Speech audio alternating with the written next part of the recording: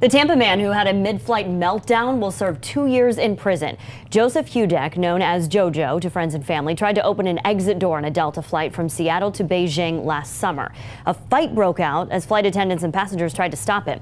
The 24-year-old was facing up to 20 years in prison when he pleaded guilty back in February. His attorney says he was under the influence of edible marijuana that he took before he boarded the plane so he could sleep. Hundreds of supporters here in Tampa wrote letters to the judge asking for leniency on his behalf, but prosecutors argued he should receive a 5-year sentence for endangering lives on that flight.